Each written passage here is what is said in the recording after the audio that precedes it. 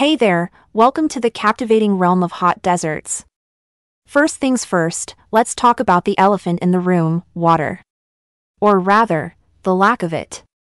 These barren landscapes are the definition of thirsty, with barely a drop to spare. But there's a certain beauty in their stark simplicity. Now, you might be wondering, why are these places so hot and dry? Well, it all starts with the intense solar radiation near the equator, causing warm, moist air to rise like a hot air balloon. As this air cools off in the upper atmosphere, it drops its moisture like a bad habit, creating those tropical rainforests we all know and love. That air has to go somewhere, and it ain't sticking around the equator forever. It starts moving toward the poles, and when it finally descends back to Earth, it's like a moisture vacuum.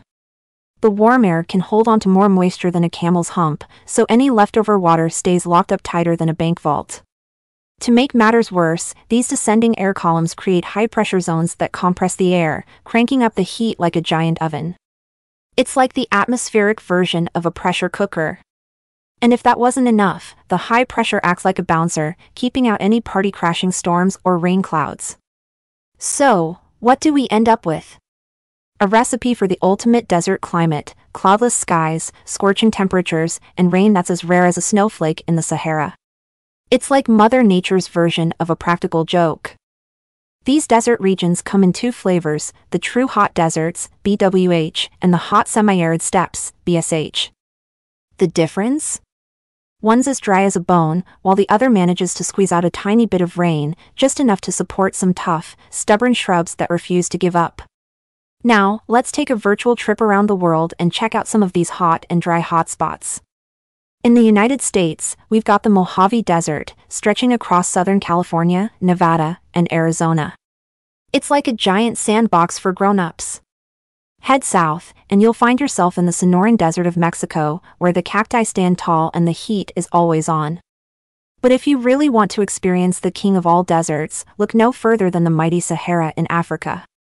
This behemoth covers practically the entire northern part of the continent, making it the largest hot desert on the planet. It's so big, it could swallow up all the other deserts and still have room for dessert. The Sahara's influence extends into the Middle East, too, covering the Arabian Peninsula and parts of Iran, Pakistan, and even India.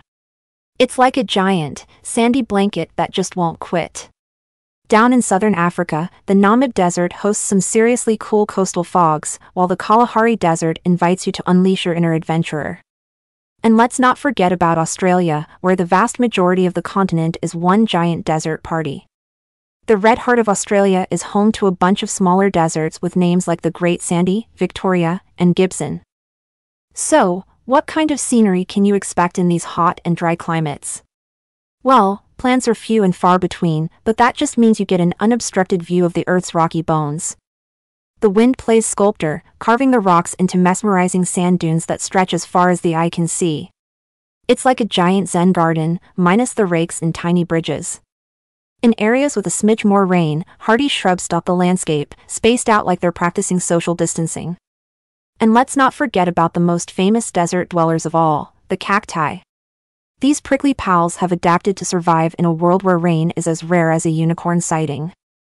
They hoard moisture like it's going out of style, making them the camels of the plant kingdom. So there you have it, the incredible, scorching world of hot deserts. These landscapes may seem inhospitable, but they've got a charm all their own. Thank you for joining us today.